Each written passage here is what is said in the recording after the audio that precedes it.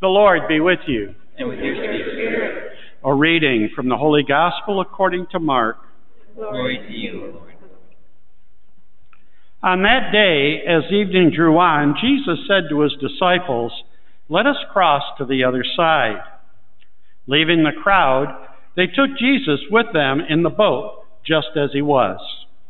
And other boats were with them. A violent squall came up, and waves were breaking over the boat, so that it was already filling up. Jesus was in the stern, asleep on a cushion. They woke him and said to him, "Teacher, do you not care that we are perishing?" He woke up, rebuked the wind, and said to the sea, "Quiet, be still." The wind ceased, and there was a great calm. Then he asked them, "Why are you terrified? Do you not yet have faith?" They were filled with great awe and said to one another, "Who then is this whom even the wind and the sea obey?" The Gospel of the Lord. Praise to you, Lord Jesus Christ.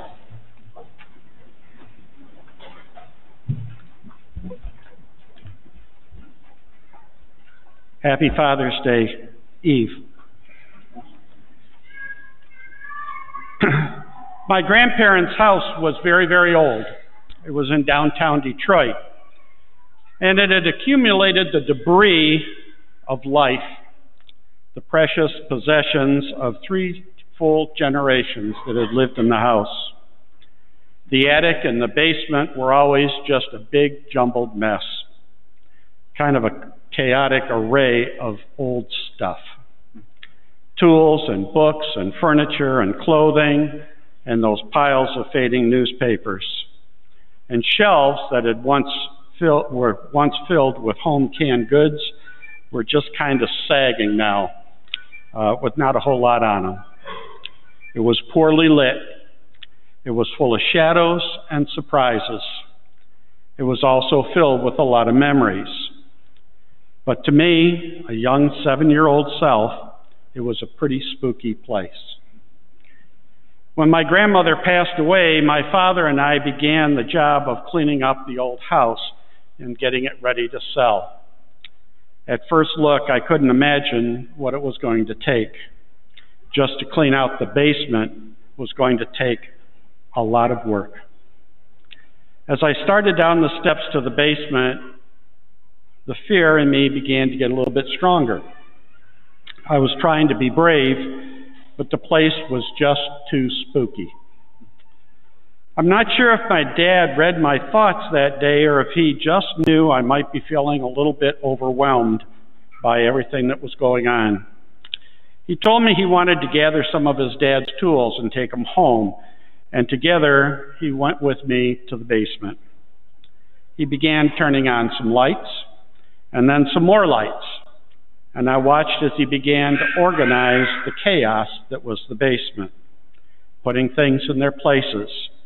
And as he did, he would tell me about his own childhood, picking up this or that, or staring at some old photographs, all of them hidden away down there. He chased away so many of the dark shadows and the fears that I had of that place. In the last year, I have felt like that so many times again. With the virus going around, the whole world seemed caught up in the grip of that pandemic, seeing loved ones struggling, hiding in their homes, working from home, homeschooling little ones at home, friends losing jobs as businesses were forced to close. And in the midst of it all, the chaos of this past year, I found myself somewhat fearful again, and at times just a little bit overwhelmed with it all. Adding my own voice to the cry of the apostles, "Teacher, do you not care that we are perishing?" I think we all know that feeling. It's called fear. Fear that we're going to be overwhelmed by everyday life and thinking God maybe just isn't there. How often have we wondered if God was present, if he was paying attention to us, if he was listening to our pleas and our prayers? When someone we love is sick, Don't you care? When another week goes by without a job and the bills are piling up, do you care? Don't you care? When tragedy walks into our life for no good reason at all, God, don't you care? It's a question that haunts us all at one time or another. Teacher, do you not care that we are perishing? But it's a question we really don't need to ask at all. We already know the answer. Jesus is our strength and our courage. The message of this gospel is so clear. God does not abandon us. He calms the waves, silences the winds, and he crosses the waters with us all the time. Do not be afraid. How many times have we heard that line lately? In the first reading, that is exactly what God is telling Job. Let me be your strength. Let me be your courage. In all of this chaos and tragedy going on in your life, I'm near. I, God, am the master of all of creation. Look how I calmed the chaos of the world. Look how I locked up the waters of the earth, made them stay within the boundaries that I set for them. In a very special way, God is reassuring Job and telling him, don't be afraid. In the gospel, the apostles are terrified. Pure panic is in their voices. Teacher, don't you care that we are perishing? And we also hear how Jesus commanded the waters at that moment and the wind at that moment to just be silent. Don't be afraid. I'm with you. In 2015, Pope Francis issued an encyclical, Laudato Si. My Latin is really rusty.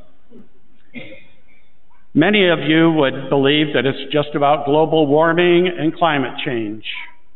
And I'd say if that's the only thing you got out of it, you didn't read it all the way through. Because in fact, those topics occupy a very small part of the document. It's about our responsibility to the world and for each other.